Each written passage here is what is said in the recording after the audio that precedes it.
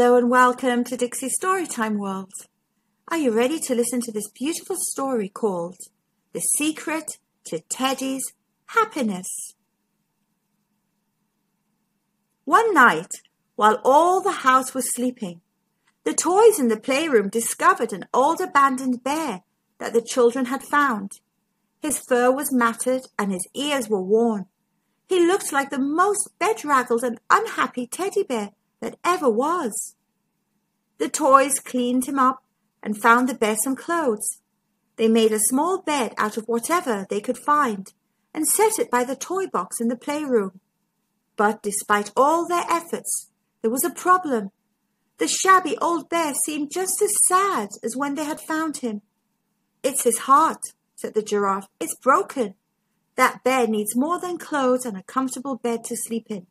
He needs to feel happy again."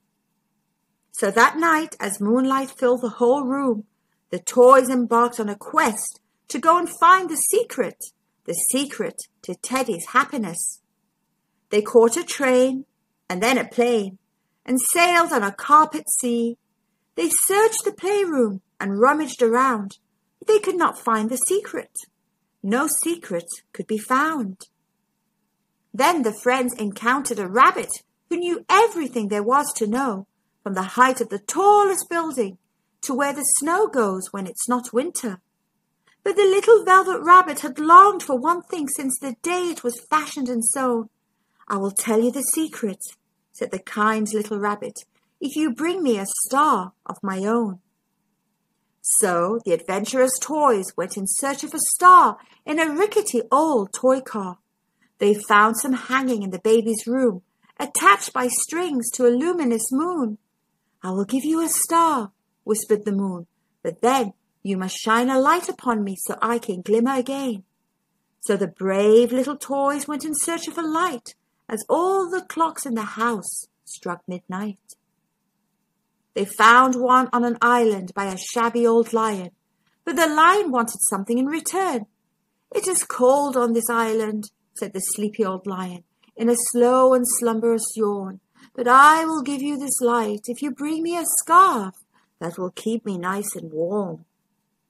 So the monkey, the robot, the raccoon, and the giraffe set off in the moonlight to search for a scarf, along the dark, murky hallway, down a mountain steep, where they found one piled up with some coats in a heap. Then the party of friends returned to the island and wrapped the scarf around the lion's mane. They shone the light upon the luminous moon to make it glow and glimmer again. They flew to the bookshelf on a rocket ship where the little velvet rabbit lived all alone, and presented it with a tiny star, one it could call its own.